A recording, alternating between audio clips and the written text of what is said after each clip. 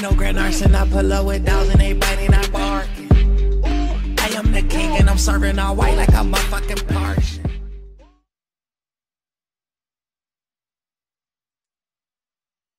Oh shit. We here with Crypt. This is the first time I'm ever listening to Crypt.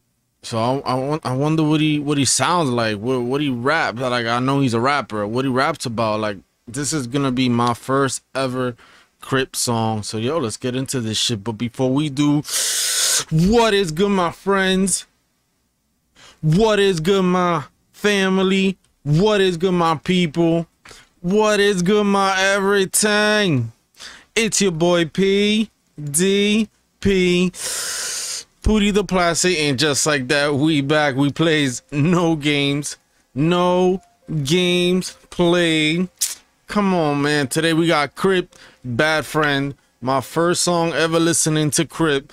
Bro, this is gonna be crazy. It's gonna be crazy. I don't know what I'm getting myself into, but yo, let's get this shit popping. Shout out to all of you guys out there that's been supporting me since day one.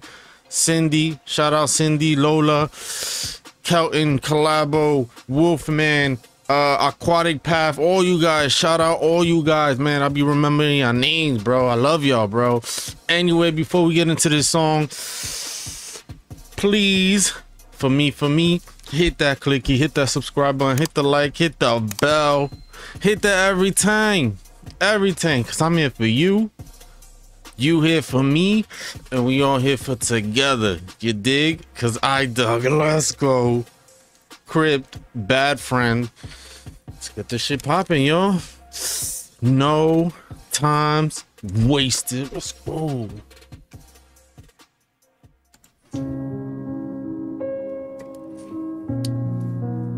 Oof.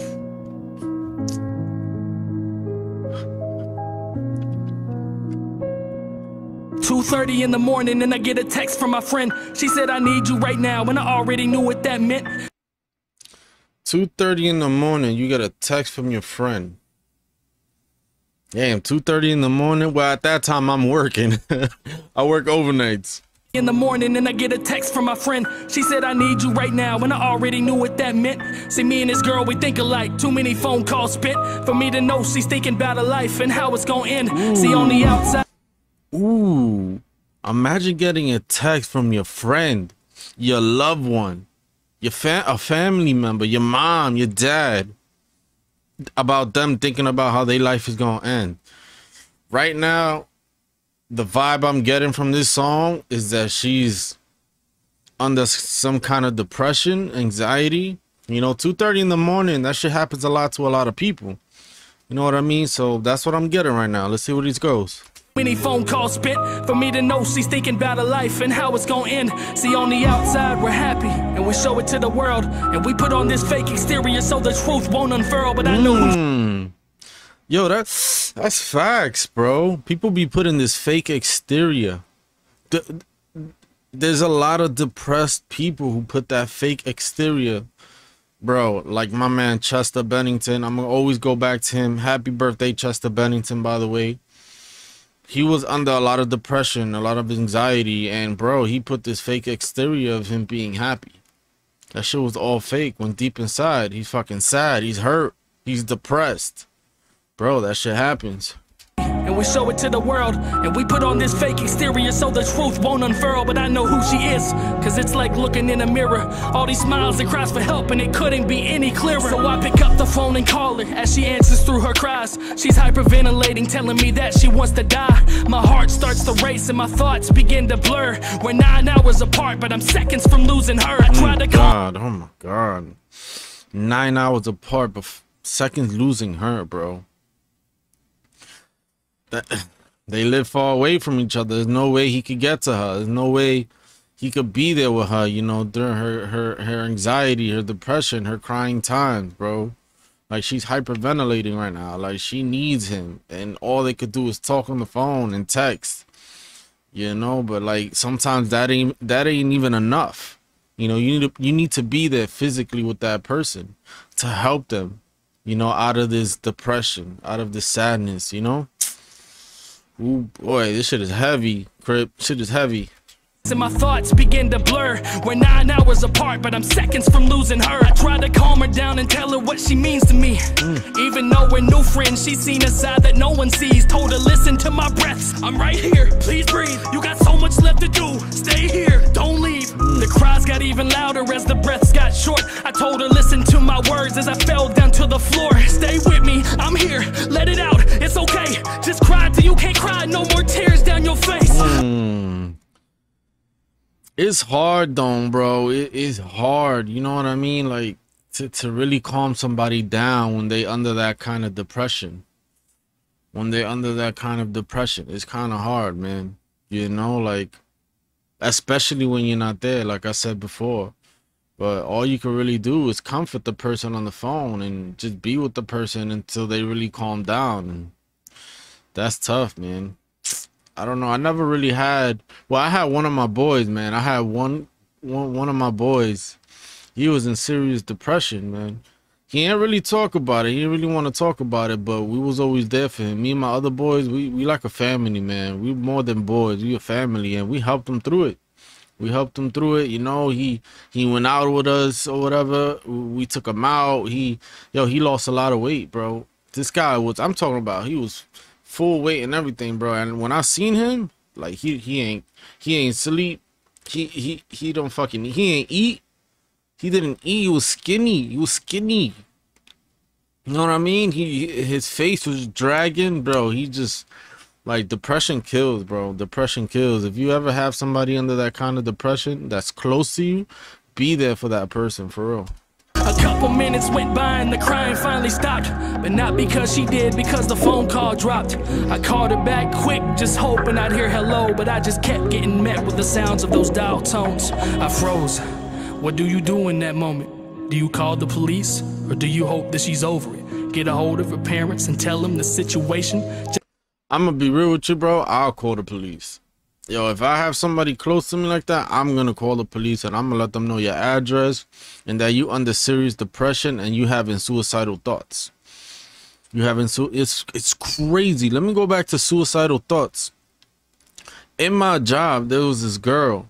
There's this girl. She still lives there. She's good now, bro.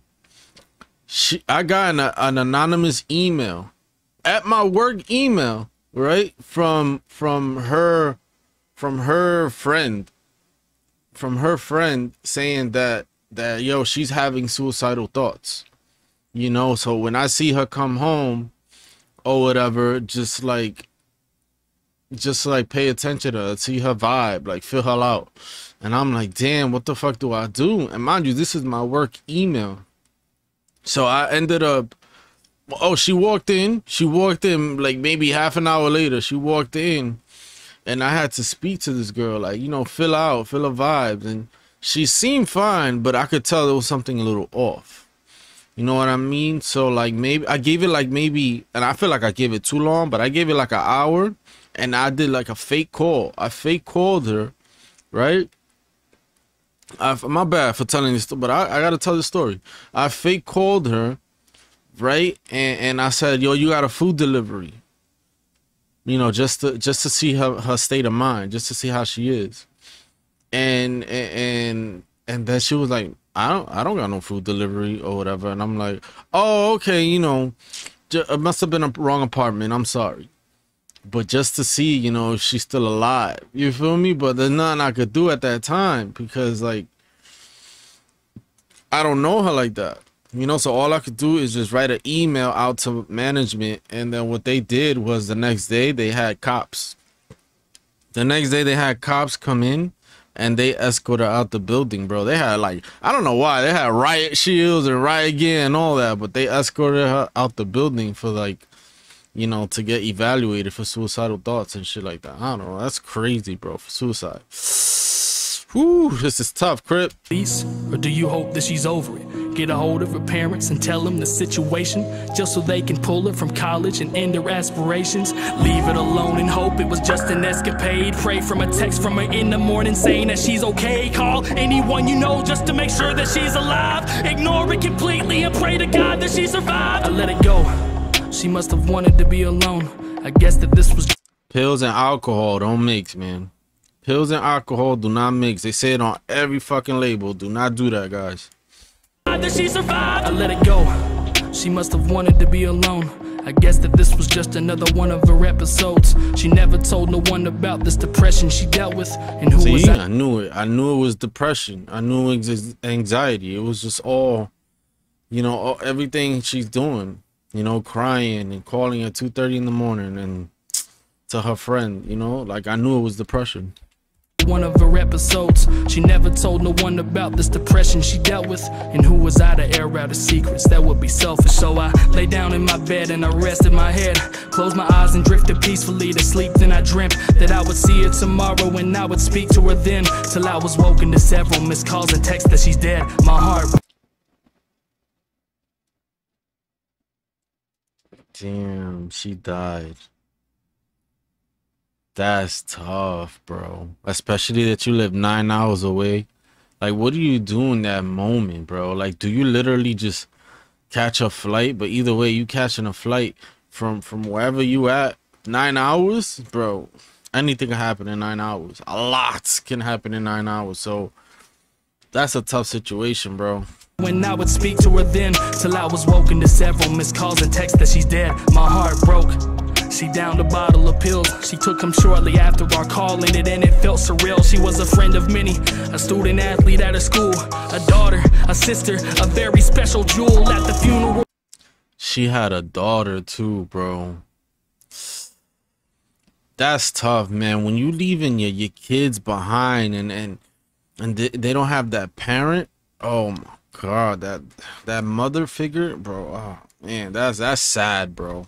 Student athlete at her school, a daughter, a sister, a very special jewel at the funeral. They told us that nobody had a clue that they could have saved her life, if only that they knew. And if someone at the funeral had ever felt depressed, to get some help so that your face won't ever end up in the press. There wasn't a dry face in the room, only 22 years old, an entire life in front of her, and now she's laying there cold. If only I'd called someone. 22 years old. She was dumb young, bro. Super young. There'd be a lot of young kids out there too with depression. Young adults, they're not kids. There's a lot of young adults out there with depression. Listen, guys, if you have some sort of depression, some sort of like anxiety on you, and you just feel like the walls are closing in, bro, please seek help. Seek help. Speak to somebody close to you. You know what I mean? Because they can help you. They can help you, whether you believe it or not. They can help you. You know what I mean? Like, that's why if you guys ever need somebody to talk to, and I say this a lot during these kinds of videos talking about depression and anxiety, you know, if you ever need somebody to speak to, please, yo, DM me, bro, and I'll speak to you. I'm a very good listener. You know what I mean? Like, I'll give you all good advice, you know, as much good advice as possible. But yo, if you need somebody to speak to, please speak to somebody, bro. For real. An entire life in front of her, and now she's laying there cold. If only I'd called someone, we wouldn't be here now, and nobody would be sad, and I wouldn't feel like I let her down. But that's not what happened, cause instead of going to bed, I called every person I knew to check to make sure you weren't dead. I stayed up 7 hours praying every second of it, just hoping to get a text saying that you weren't heaven sent, but then I got it. You told me that I had no right and blocked me on everything, and we ain't talked since that night. Was I a bad friend? Options? I had none. I guess I'd rather be a bad friend than a sad one. I just got mind fucked right now. Can we go back to that? Hold on. I just got mind fucked right now. So is she alive? Are you okay? Look, I need you to say something. I'm seriously getting worried. Please call me.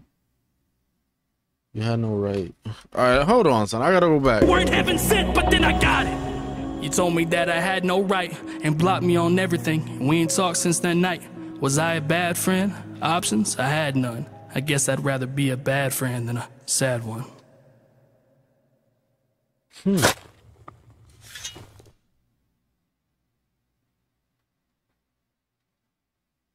Yo, I'm lost.